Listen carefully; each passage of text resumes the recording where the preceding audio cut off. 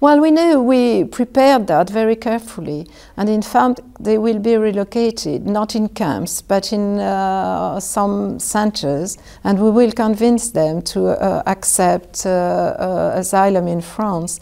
You know, the problem is, well, those people come from Eritrea, come from Sudan, sometimes from Afghanistan. They don't speak French, they don't have family members in France.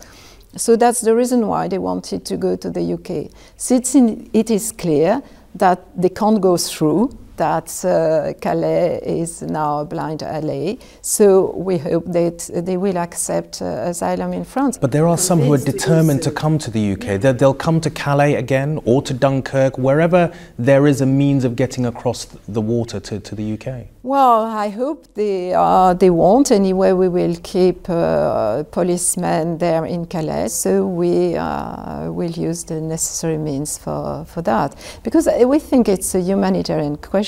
As you mentioned before, the conditions in the camps were squalid, and it's so it's better for them to be in more comfortable centers and to be helped with their administrative procedures. Are you worried about a hard core of people who remain in those camps, who don't want to leave voluntarily, who are determined to come to the UK, who are going to not leave? What's going to be your government's policy in the face of such protests? Well, the government policy is to clear the camps and not to keep the camps in Calais. That's the position, to dismantle it forever.